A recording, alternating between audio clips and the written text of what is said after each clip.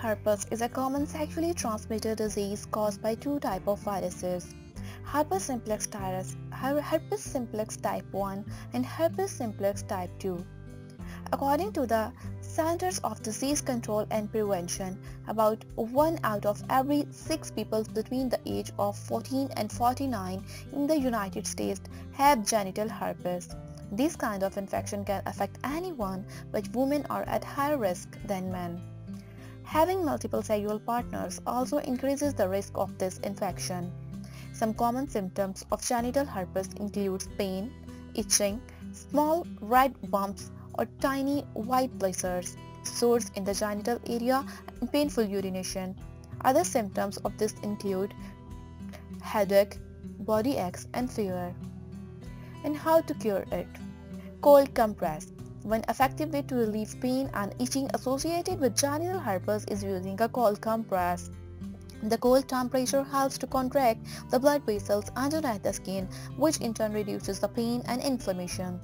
It also helps to shrink the size of the sores to accelerate the healing process. Wrap some ice cubes in the thin towel, apply it directly to the affected area for the 10 minutes.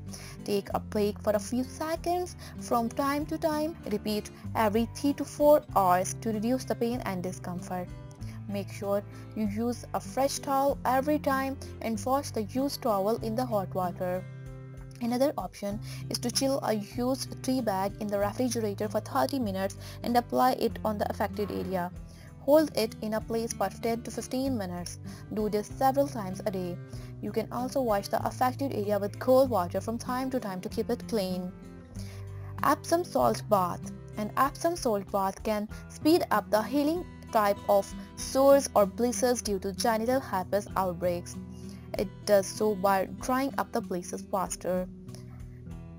It can also relieve the pain and reduce the itching. Fill a bathtub with lukewarm water. Add 1 to 2 cups of Epsom salt. Stir the water to make sure that the salt dissolves completely. Soak your lower body in this water for 10 to 30 minutes for maximum skin absorption. When done, dry the genital area with a blow dryer on the warm setting for lukewarm air. Use this remedy 1 or 2 times a weekly only.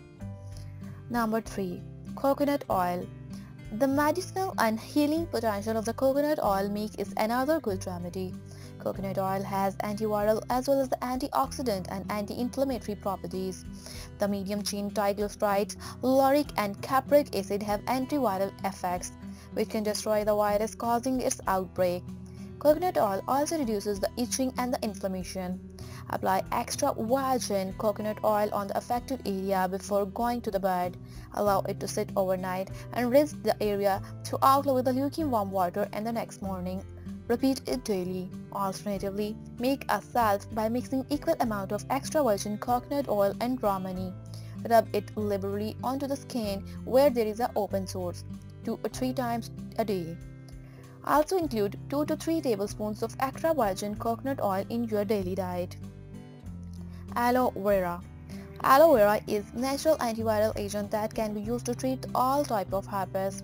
It helps to heal the lesions as well as relieving the pain, inflammation and itching. Throughout, rinse an aloe vera leaf and extract the gel. Apply it on the affected area, allow it to dry as soon as possible, and wipe it off with a washcloth soaked in the warm water. Do this 3 to 5 times daily and several days. You can also drink aloe vera juice once daily to promote the healing. To prepare the juice, blend 2 tablespoons of the fresh aloe vera gel along with 1 cup of orange or any other citrus juices. Do not take more than 3 tablespoons of the aloe vera gel in a day as it can cause a laxative effect. Hydrogen peroxide. Hydrogen peroxide is another quite popular home remedy for the genital herpes. The extra oxygen molecule in hydrogen peroxide chemically reacts with the anaerobic bacteria and viruses and destroys them. This in turn speeds up the healing time. Using a cotton ball, dab 3% hydrogen peroxide on the affected area. Leave it on for a few minutes, then wash it off with lukewarm water. Repeat every few hours for a few days. You can also crush a lysine tablet, mix it with hydrogen peroxide and apply the solution on the affected area. Rinse it off after 10 minutes with the lukewarm water. do this once daily.